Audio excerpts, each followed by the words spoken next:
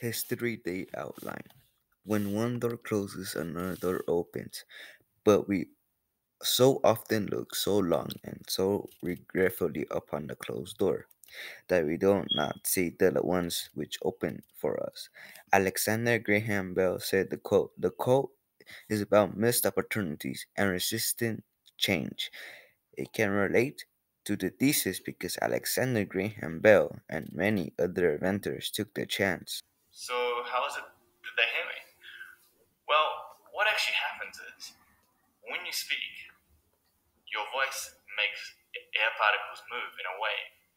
This wave travels to an ear or anyone that's listening nearby, or it can travel into a microphone.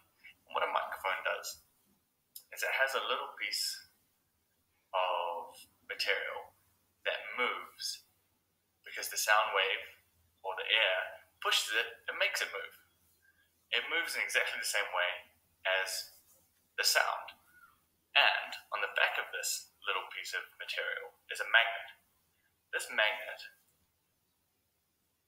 when it moves, creates an electrical signal in an electromagnet. Now what that means is that as the magnet gets closer, it pushes an electrical signal, for example, up, and as it gets further away, it pushes the electrical signal down. So you end up with an electrical wave that mimics exactly the sound wave. So what's actually happened is it's converted the sound of you speaking into an electrical wave. It's as if your voice is now an electricity. And now that your voice is an electricity, it can do all kinds of things. For example, it can move at the speed of light. As this electromagnetic wave goes down the cable and arrives at their telephone, it goes into another electromagnet. And this electromagnet does the exact same thing as the first one, but reversed.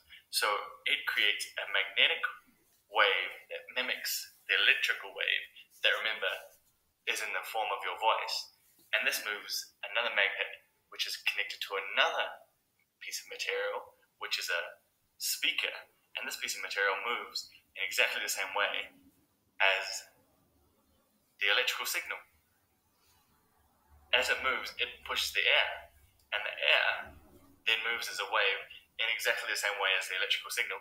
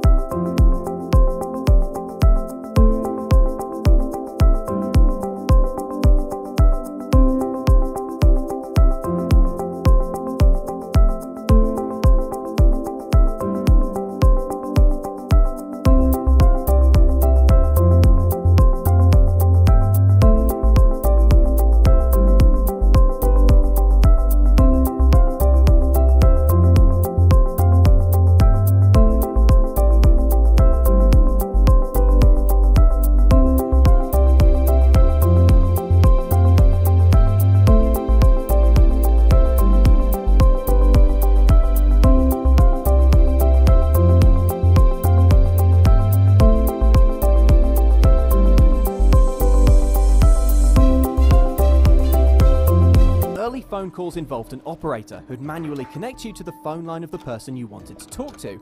These would eventually give way to automatic switches of the kind patented as long ago as 1891 by Allman Strowger. As transmitter tech improved, the candlestick phone became increasingly obsolete, replaced around the late 1920s by models like this one, which crammed a transceiver and receiver into one handset. Mobile telephony dates back to 1946, when it became possible to make a call from your car, so long as you had loads of money and hardly anyone else in town was trying to make a call at the same time. 1 year later, Bell Labs' Douglas H. Ring sent a memo describing something much fancier, a hexagonal cell network that could make countrywide car phones a reality. Early 70s, and Bell Labs was still working on cellular tech, but was still focused on putting phones in cars.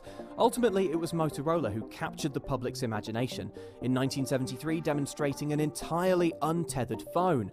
The first cell phone, the Dynatac 8000X, hit shelves a decade later,